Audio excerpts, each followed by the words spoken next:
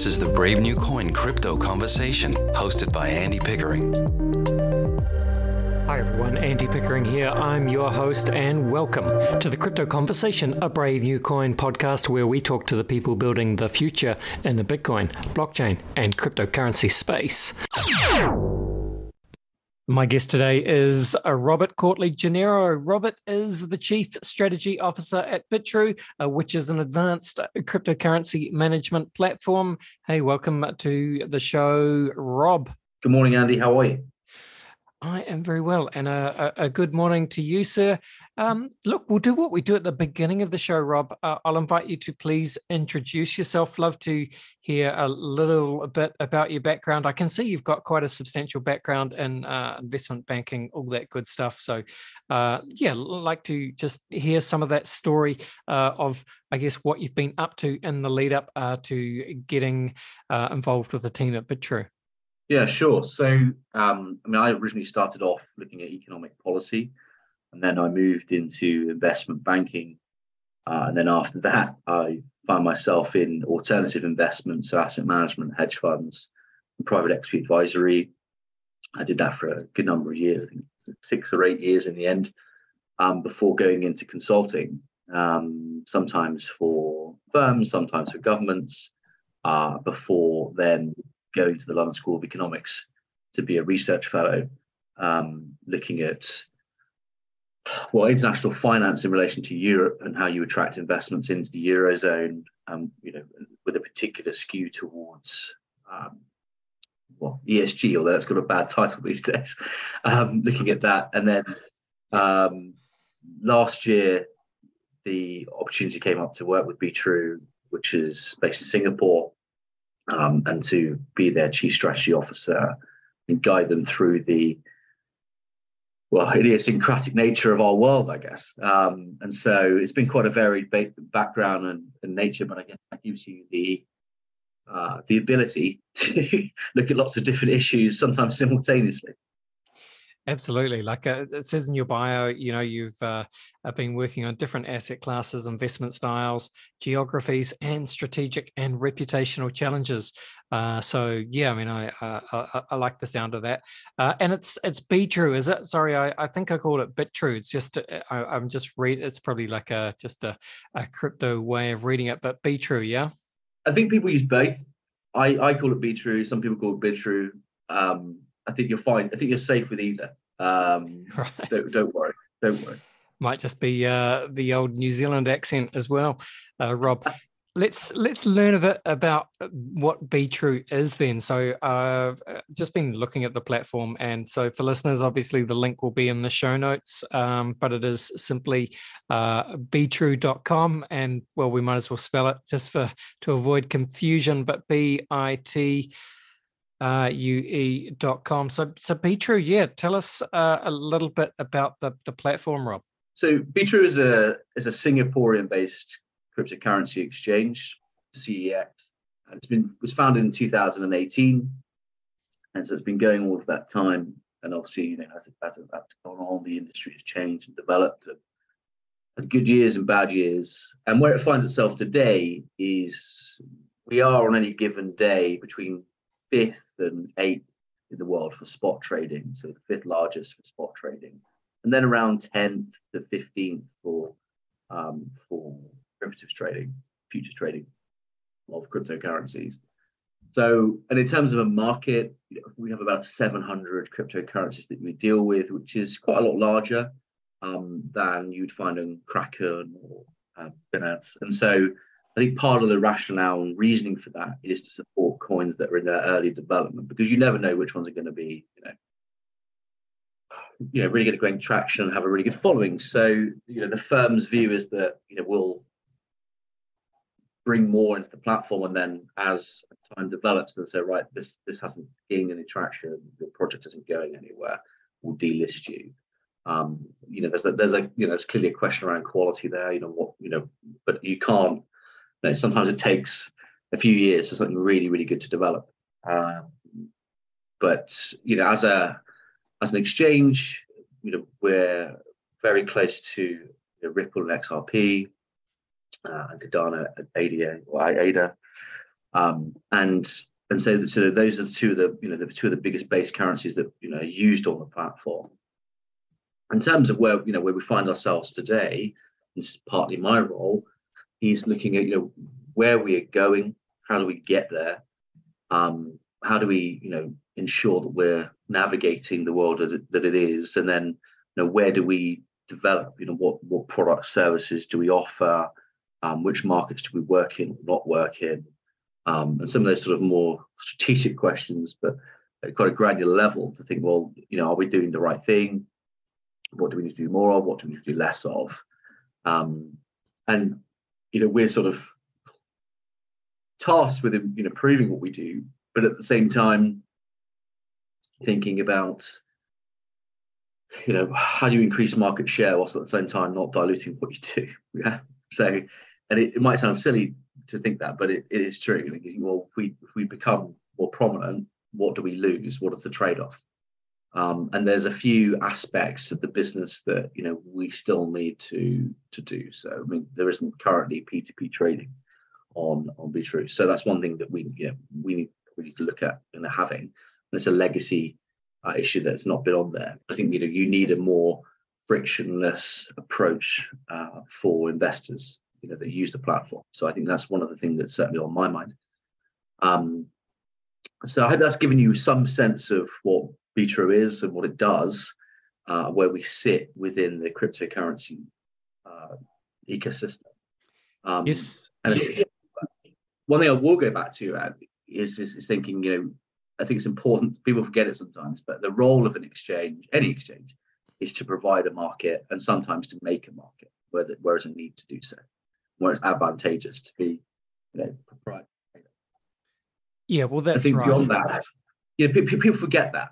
I think in the wake of FTX last year and a few others, is that people, all consuming, all powerful, all knowing. Well, no, we're no different in the sense that any exchange, whether it be commodities, equities, it's like, well, our role is to provide the market, ensure that you trade seamlessly, ensure that you're trading securely. But it's up to the investor or user or customer, however one wants to define the use platforms, to then say, well, this is what you have available, this is what we sell, there's good liquidity, and that's one of the things that it's important for us at all. What liquidity is in there? How many people are there? How many people are buying? How many people are selling? Is it easy for you to get in and out of a trade? Those things are important. Are we secure? But ultimately, it's going back to the bare bones of what we do. It's about providing a market. Yeah, look, it makes sense, Rob. And I think that is a good argument as to why platforms such as Bitrue are, as you pointed out, open to listing all of these different token projects in the, let's say, early stage of their potential business cycle, because as you said, you don't necessarily know which ones are going to prove to get eventual traction in the market or even achieve some kind of product market fit. And as much as I was actually just looking on the Bitrue on the announcements page. But you have a coin listing section, and it's amazing. Just some of the names are, there's Age of Gods, Space ID, Degen Zoo, Crypto GPT, Dogpad Finance. These are some of the more recent listings. So yeah, I mean, I'm not sure how long some of these will last, but you do not know. And as you've said, the point of an exchange is not necessarily to pass too much judgment on these things, but to provide a market and give people the ability to, make their views known by trading on these pairs, right? Yeah, I think that, Andy, if I'll go back to my investment banking momentarily, I think one of the things that you see with equity markets is when there's a new initial public offering, you get a lot of information. There are pitch decks. There's normally a pricing target for the open. You get a lot of information on the company's business model, its financials, its leadership, and that's not the case with initial coin offerings. You don't get that so much, and I think there is a need, in my eyes, for for there to be more information about projects. Where are they based? Who runs it? How qualified are the team to lead this project? Which, is it going to be on underneath a particular platform? So is it being built on Ethereum? Is it being built on XRP? What is it being built on or not? And what is the ultimate goal? And so sometimes I think information can be scarce or not given out in the way that would be really codified. It will be in Reddit groups. It will be in Telegram groups, WhatsApp groups to discuss there, rather than necessarily on us as an exchange. I think that's something that all exchanges can improve, is the quality of information that is available to people on a particular project. So I think that's one thing that needs to change. I think, because it is important, we list a lot, and I'm mindful of, what that means. But to your point, you're right. We don't know what will be successful, and you can see sometimes what you think will be successful. You're like, right, there's 200 people in this particular project. They've got really good backing from following number of VC firms or private equity firms. The people that run the firm, they come with physics backgrounds or whatever their background is, and you think, okay, there's an institutional level of quality to what this is trying to achieve. Whereas some projects, the information horizon is very scarce. Okay, well, tell me what differentiates this from something else. Why is it more valuable? Where is it going to go? And that's not always possible to do that. And I think that's one thing that does need. Yeah, I agree. There certainly can be an information vacuum or an information asymmetry advantage or disadvantage, depending on which side of the table you sit. But I would argue, Rob, that if the coin or the project is called Degen Zoo, I don't know. Anyway, we won't judge by the names. But one thing that is I don't know if it gives you pause, but the kind of the regulatory heat that is starting to ramp up, really from the Biden administration in the US, and perhaps this has less effect on platforms such as Bitrue, which obviously you're based in Singapore, so perhaps you're outside of the US, which is, well, a good thing if you want to list all these coins. But it does make it just a little bit harder the more that the different regulators around the world do try and clamp down on crypto. And it's not just obscure tokens at the moment. There, looks like the Biden administration has a dim view of not just, as I say, obscure tokens, but Ethereum and Bitcoin as well at the moment. So interesting times from a regulatory perspective, though, Rob. Yeah, I mean, if I may, I'll take more of a global view rather than a particular country or please, because I don't think it's fair to discuss any one country or or particular business. And I think so. I'll shy away from that, but I think more broadly, the industry is known or is aware, following last year and following the year before, that regulation was going to come in or will come in. And that's important to say that, in some countries and many countries, regulation is in development. It's going through policy stages. It's being developed. It's not there yet. In some countries, that's different. But in many, it's been formulated, being decided what the policy is. And I've spoken in the past, and I guess I'll say it again now. Clearly there's some regulatory need around wallet storage and how that works and how your assets are protected. And does that constitute it just being the fiat component of a wallet, or does it cover both the crypto and the fiat component? So that's one thing to say. I think to a certain extent, you'll need some level of regulatory equivalence. So there's going to be some broad things that are going to be broadly applied wherever you are.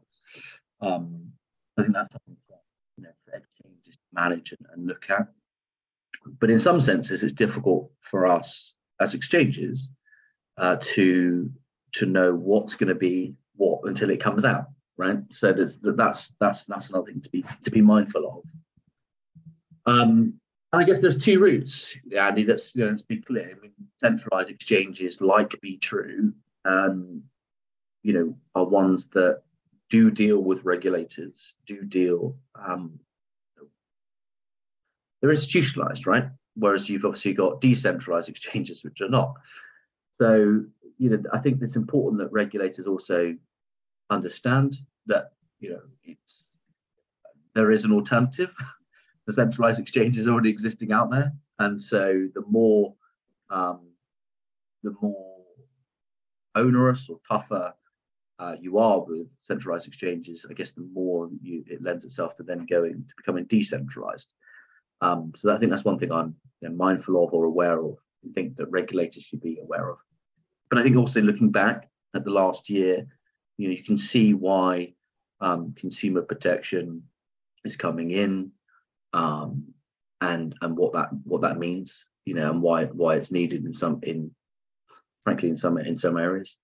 But broader than that, I think it's difficult because you're dealing at a country by country level, with slightly different desires. In some countries it's about taxation, in some countries about consumer protection, and in other countries it's arguably an attempt to protect traditional finance over DeFi. Yeah. So I think that there's a number of different aims and objectives depending on which country you deal with. And I know that the UAE recently, I said I wasn't going to pick on a particular country, but I have now. Recently released some of its rules, and so it's broadly supportive of cryptocurrency exchanges and cryptocurrency in general, but it wants to see certain things and certain requirements. So I think you've got 200 countries in the world. Some of them are very large markets for crypto, some are very small. So it remains to be seen how all of those regulatory changes will develop on a country by country, or in case of Europe, Eurozone wide basis. Yeah, absolutely. And I'm also not a lawyer. So, but I mean, I think in my role, commercially, I'm thinking, well, it's about risk mitigation, isn't it? Well, what are the risks? What are the risks for us? How important is it commercially? There are certain markets. So, the bulk of our business is Asia, Europe, and so regulatory issues in Europe or in Asia are more important to us commercially than they are in sub-Saharan Africa. So you have to also weigh up how commercially imperative it is for you to be compliant with what's going on in a certain country, and whether indeed you continue on in a certain market or not, based on what you know to be the regulatory environment once it's been established. Well, what are the most important or the largest, shall we say, markets for Bitrue then, Rob? Based in Singapore, where are most of the users coming from? Are they distributed across the world, I guess? It is global, although it is, we don't deal. I think like 90%, and I don't have a pie chart with me. 90% of our business is done in Asia and Europe. So across those two geographies are very important. And then you've got, and obviously it can change day to day, and that's another thing to say. It's not a stagnant, fixed number. It does change on a daily, weekly, monthly basis, depending on what people want. So I mean, we're if you look at it from a broad, not just an us sense, but a broader sense, we're basically the same as much as the sector. So it's Asia, Europe. There's a couple of countries in Africa that are very prominent. So Nigeria, has a lot of crypto trading, and there are reasons for that. At a local level, there's a lot of distrust, I think, around Nigerian economy, the Nigerian government. I'm not bashing the Nigerian government. I'm just looking at, trying to get into the psyche of why people use crypto in that particular market. So I'm hoping that sort of gives you a sense. But I mean, Asia and Europe are our predominant focus. Yep, makes sense. All right. Well, Rob, you come from a, I suppose, traditional banking background or investment banking. Legacy finance, if you like, is one way of describing it. Curious as on your thoughts in terms of what what perhaps the two different industries can learn from each other if we think of TradFi and crypto.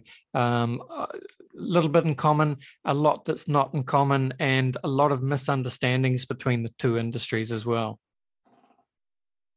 Yeah, so I mean, I think what I found probably more useful is sort of drawing upon the work I've done in the past, pensions and asset management firms, and seeing crypto as an alternative investment class, and how that plays out. Why we're looking at the reasons why people buy crypto or don't, looking at its adoption rates, and I think one of the barriers to it, a bit like some hedge fund strategies, if I may lend from them, is that sometimes crypto can be overly complicated for people to understand, and it's inherent in some of the technology and some of the approaches. But what it makes is it makes it less accessible to retail investors, and so I think that's something to bear in mind. And you get that the same way in asset management firms or hedge funds that are playing particular strategies. They can be quite exotic. You might have event-driven emerging market strategy in credit. You're thinking, crikey, okay, so you're buying the distressed assets of companies in emerging markets that people have probably never heard of, right? And then you're like trying to make people aware of what's going on in that particular company. So I think it can be quite useful having in both sides, because you can see what works well and what doesn't work well. In terms of what can be learned, I think there's clearly a both a passion and a need for decentralized finance, and I guess it's more a case of how it marries or doesn't with traditional finance and how they work together or don't. It's not for me to decide, Andy, whether they do or don't. I think what it's important to say is that there is the opportunity for both sides to work together if people want it. That's another thing to say. And from traditional finance, you've seen statements from Citibank, Goldman Sachs, JP Morgan, and others saying that we want to have, we're interested in digital assets, how they work, and we want to create products, for that market. And I think, for decentralized finance, I think it's also important to remember that cryptocurrencies are around a 1.1, 1.2 trillion market cap at present. It's been higher than that. It's been lower than that. So it's fairly, it's large, but it's still equally quite small. It's half the size of the Italian economy. To give you an example, of what it is on a sort of GDP basis. So, that will change over time, that will develop over time. And I think it's interesting, going back to your question around where do people buy Bitrue from? There are two scenarios that people typically get involved with crypto. The first is around high disposable income, highly developed economies. And the second is where there is no trust in the local economy. So, typically emerging markets or innovative emerging markets where you find that there's interest in not just being reliant or, having greater access to not just your national fiat currency, because of the risks involved in holding it. So in that sense, crypto can work as a very, very successful, very good store of value, but equally one that does move against the value of other cryptocurrencies. Yes, indeed. Very, very well said.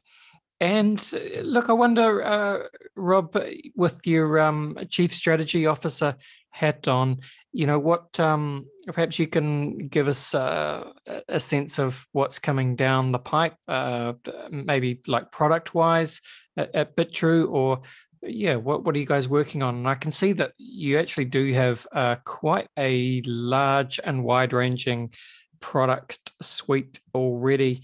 You talked about the spot trading, but there's also yeah, various derivatives offering. There's an earn platform with staking and crypto backed loans and so on. So there's a lot going on the Bitrue platform already, but I'm sure you're always looking to try and innovate and try and stay ahead.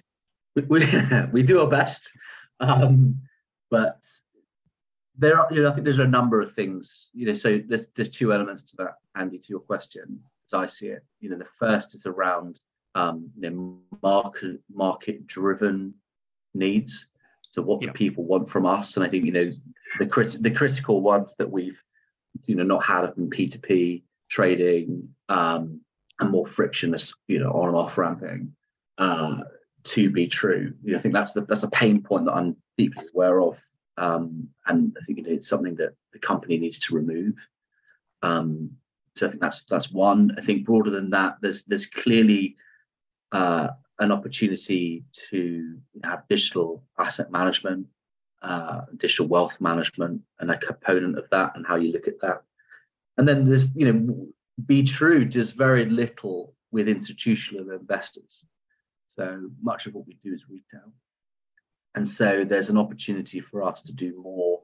And what I mean by institutional investors, Andy, you'll know this, and I'm sure your listeners do too, but just to, so we're clear, is wealth management firms, asset management firms, hedge funds, maybe some banks want to buy and hold crypto, and how you can work with them to provide a market, because they're big institutional buyers. So that's something that we're also aware of.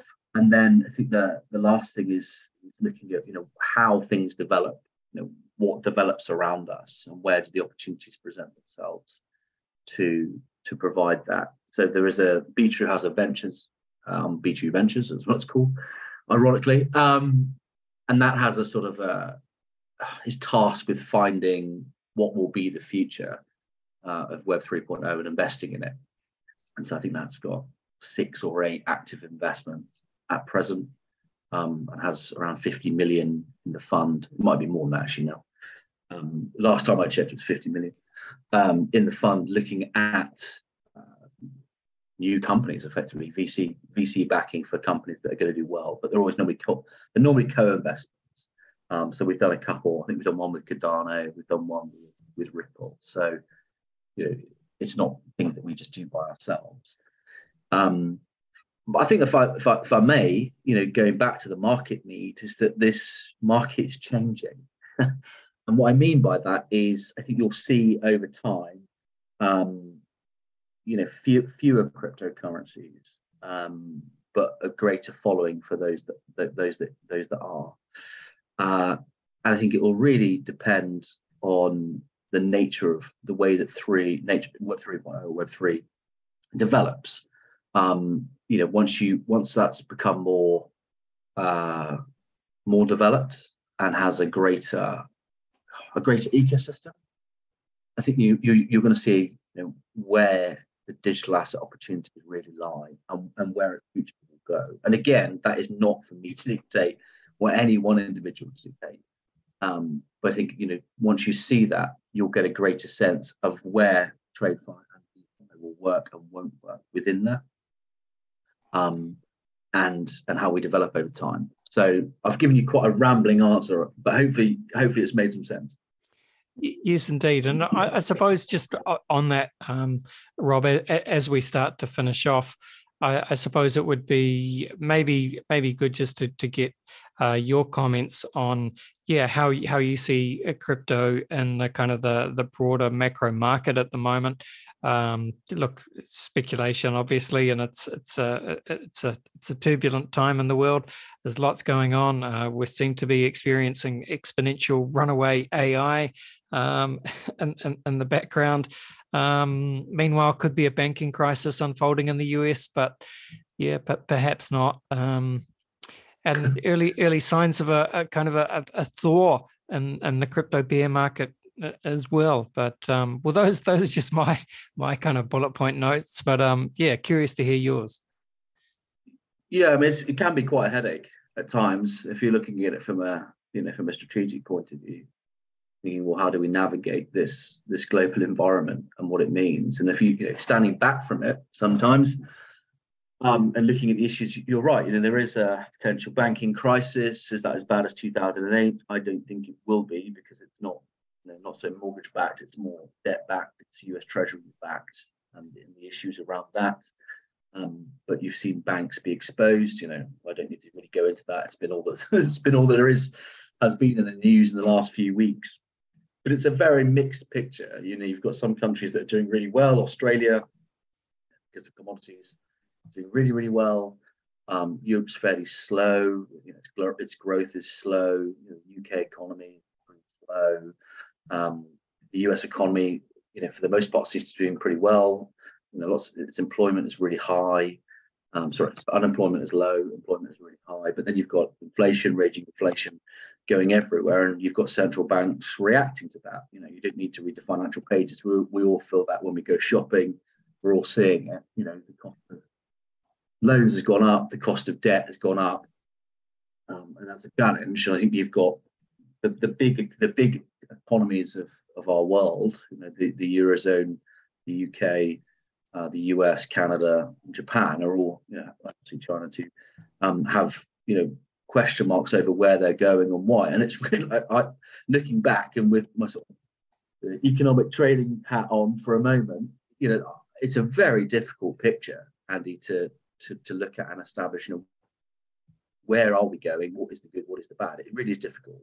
And if you look at equity markets as opposed to current crypto, and I'll come on to crypto in a second, the price to book values are around 4. They were as high as 5.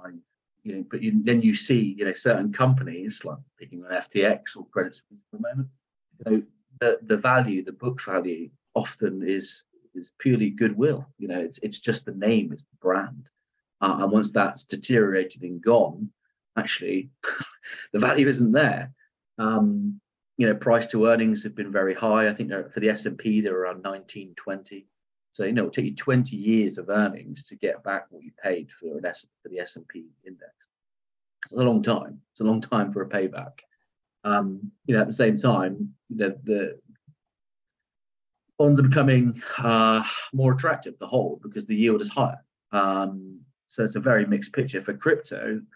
Moving into the crypto space, there's a lot of unease, which is partly driving the market. People moving into to Bitcoin for that reason, and Ethereum for that reason. But then you've also got, in Ethereum's case, you also have its upcoming changes. So that is driving it. There are, again, not trying to discuss a legal case, but there's been market moves towards XRP in the last few days. So you've got project specific and then market wide factors that are driving the cryptocurrency market, which is really interesting, but it makes it quite granular.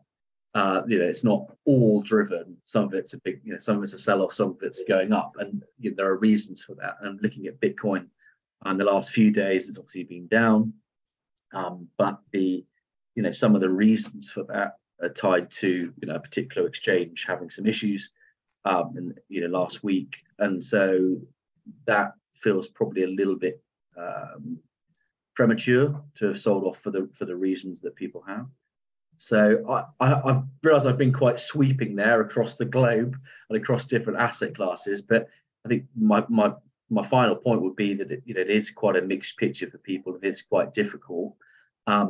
You'll see pockets of good economic outcomes and some pockets of bad. I think the biggest risk, if I to go to a microeconomic level for a moment, and sorry to bore you, Andy, is how it affects real people. The cost of borrowing, the cost of living.